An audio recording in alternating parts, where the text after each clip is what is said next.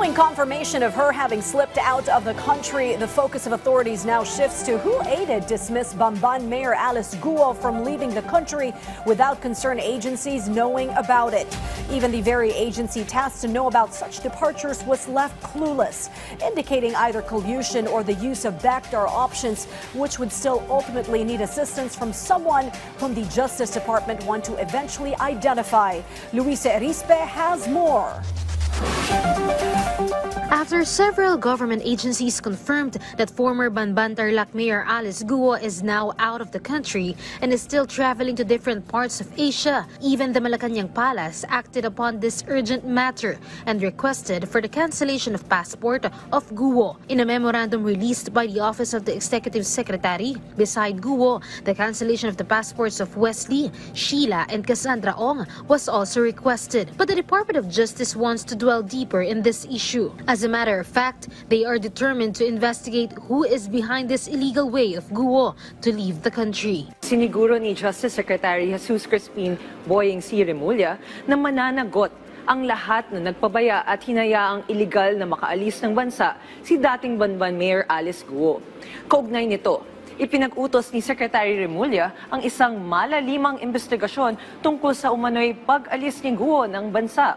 Even the legal counsels of Guo will not be able to escape accountability from this investigation. Probable cause on their parts is proven. Pinag-aaralan na rin ng DOJ ang pananagutan ng mga abogado ni Guo kung mapatunayang may kinalaman sila sa paglabas sa bansa ng dating alkalde. Moreover, Justice Secretary Jesus Crispin Remulla himself said even the Bureau of Immigration will be subjected to a probe. Remulla ordered Immigration Commissioner Norman Tencinco to look into the possibility that BI personnel colluded with Guo so she could leave the country. The Philippine National Police has the same stand with the DOJ. Considering na napaka-high profile po nung kaso and kilala po halos siguro ng lahat ng nagmo-monitor po sa nangyayari si Mayor Guo, I think with due respect nga po doon sa mga immigration officer natin, it would be prudent on their part to report if there is indeed a sighting doon po sa attempt, at least attempt na lumabas po ng bansa. Although wala naman po siyang whole departure order, but the mere fact po na nailagay po siya doon sa immigration lookout bulletin, it will suffice to at least monitor yung kanyang attempt to leave the country po. But the Bureau of Immigration has an immediate answer on this. According to the BI, Guo may have used a fake stamp to get past immigration's check. May nakikita po tayo ng mga individuals na nahuhuli natin sa paliparan na may mga ganun po, mga peke na stamp na pinagawa lang nila sa kung saan para gamitin po, para kunwari tapos na sila sa clearance. At mukhang inabuso po nitong si Mayor Alice Guo yung mga areas kung saan wala pong immigration presence.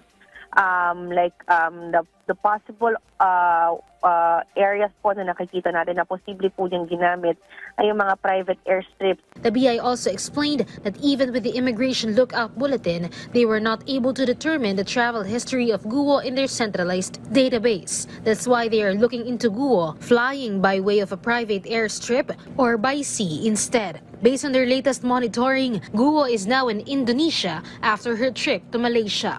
Nakikita po natin na information ay nakarating po siya ng Indonesia.